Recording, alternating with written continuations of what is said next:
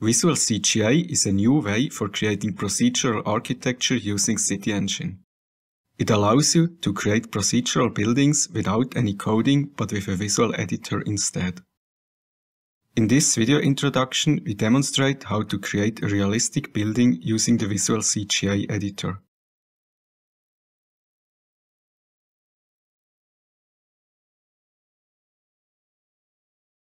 In a newly opened CityEngine, go to Window, Layout, Rule Programming Layout. This makes sure that the layout of your CityEngine is the same as we use in the video. Before we start, make sure that you have downloaded the examples that we need for this introduction. To do so, go to the navigator, right-click, Import, Examples and Tutorials,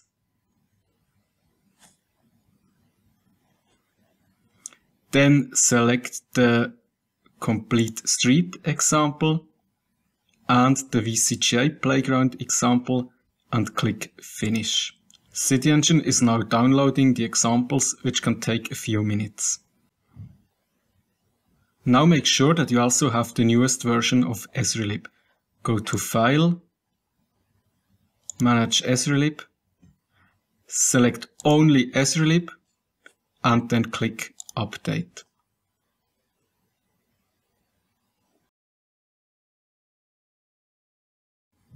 Now that we have everything ready, we can start creating our VCGA design.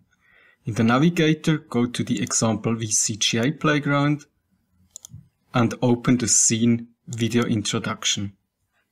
Confirm that you want to regenerate all the models. This can take up to a few minutes. After the scene has been generated, identify the building that we are going to rebuild. Click the building to select it, and then go to Shapes, Delete Models, to delete the model. So now we have an empty parcel on which we are going to reconstruct our building using VCGA. In the navigator, open the folder Example VCGA Playground, Rules, VCGA Designs, Video Introduction. Right-click on the folder name Video Introduction, go to New and select New Visual CGA Design. Call this design the Video Introduction Building.vcga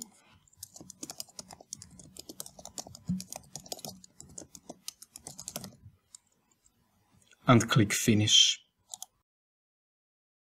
Now on the left you see the VCGA editor that we are going to use to reconstruct our building.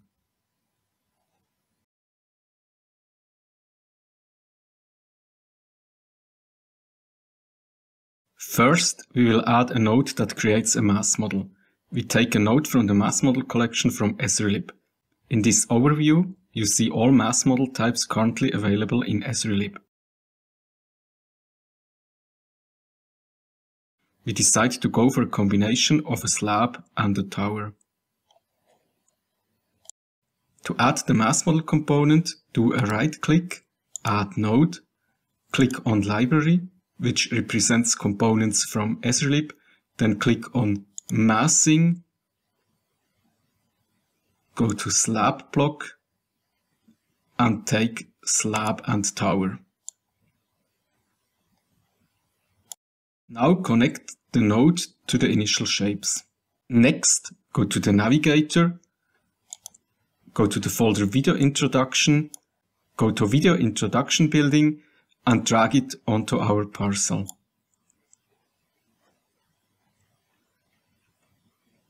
You see that it builds the mass model that we just added to the design. Whenever a VCGA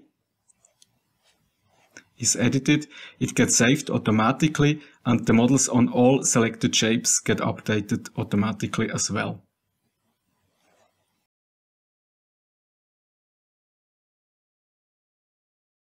As the next step, we need to split our mass models into individual floors.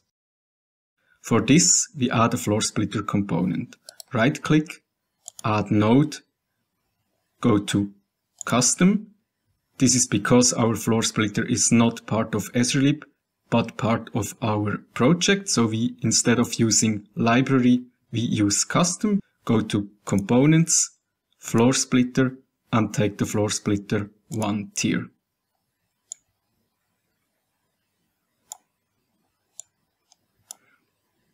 Now connect the floor splitter to the slab mass extension point and to the tower mass extension point. In order to see the splitted floors a bit better, we enable the wireframe on shaded and textured shapes. So now you clearly see the splitted floors.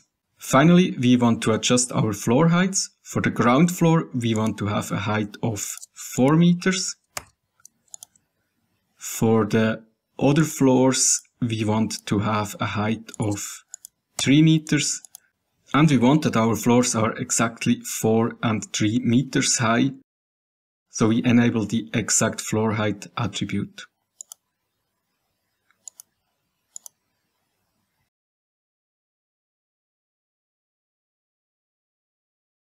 To make our building look more realistic and nicer, we are going to add some facades now. We'll also add a roof in this step. The facades and the roofs are VCGA components themselves. They can be found in the components directory right next to our video introduction building.vcga.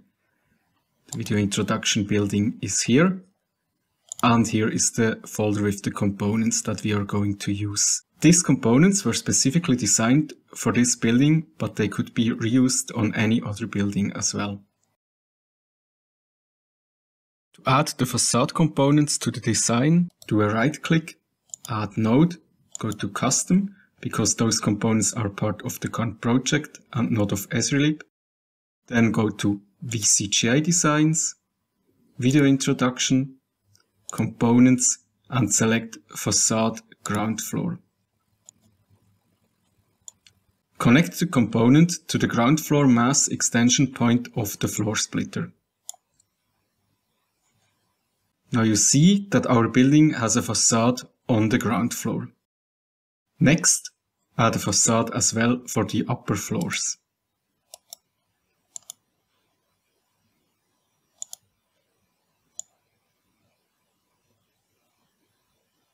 Connect it to the regular floor mass extension point as well as to the top floor mass extension point. At this point, we can also disable the wireframe again to make the facade look nicer.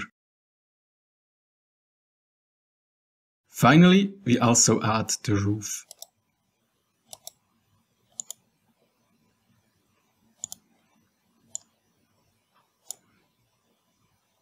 The roof is connected to the roof plate extension point of the floor splitter. The VCGA playground offers a large collection of different facades that you can also use on your own building designs. The facades can be found by doing a right click, add node, select custom because the facades are part of the VCGA playground project and not of Esrelib. Then go to VCGA design and select facades.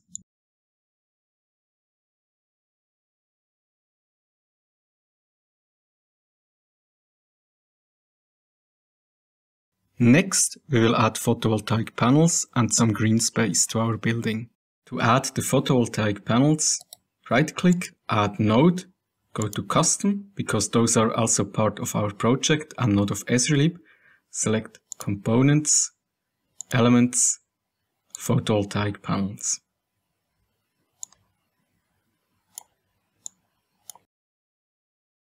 Connect the panels to the roof plate of the floor splitter. For the green space, do a right click, add node, custom, components, exterior, exterior green space.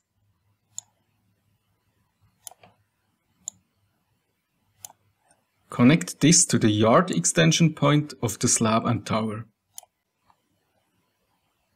We do not want to have any people in the scene, so we set the people percentage to 0. And we want the trees to look realistic, so we set the tree representation to realistic.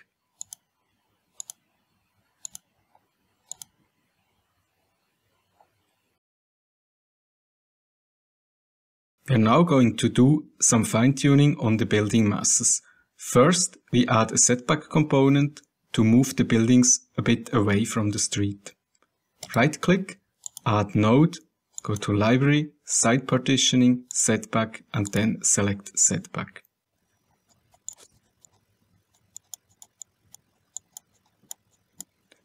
The extension point buildable area represents the area within the setbacks. That's where we want to place our buildings. Now let's enter a few values for the actual setback. We want to have a general setback around the whole parcel of 3 meters. So we enter 3. And additionally, we want to have a setback from the building front here of 6 meters. So you see that the building has been set back by 6 meters here along the front and by 3 meters along the rest of the parcel boundary. The setback area around our buildings is still white. So we connect it to our green space component. The setbacks are represented by the all yards extension point that we now connect to the exterior green space component.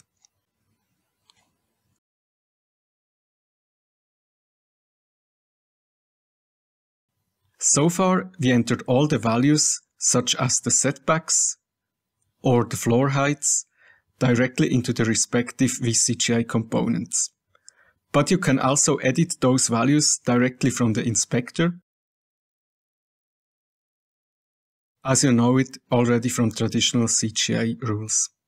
To expose the attributes of a VCGA component in the inspector, you have to click this small round disk in the title bar of the component.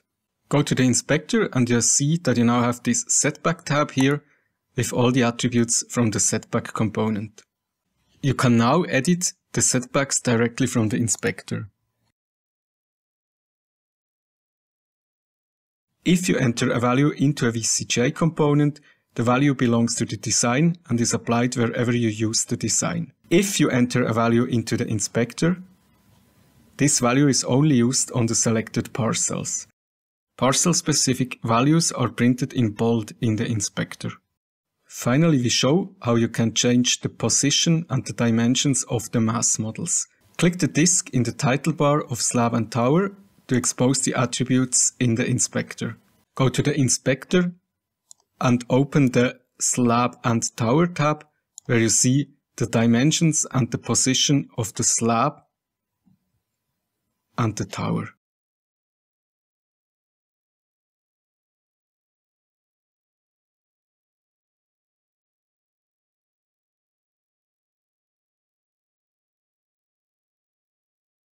With this, we conclude our VCGA video introduction. We hope that we got you started successfully and that we have enabled you to create many nice building designs. Thanks for watching and thanks for your interest in this powerful new feature.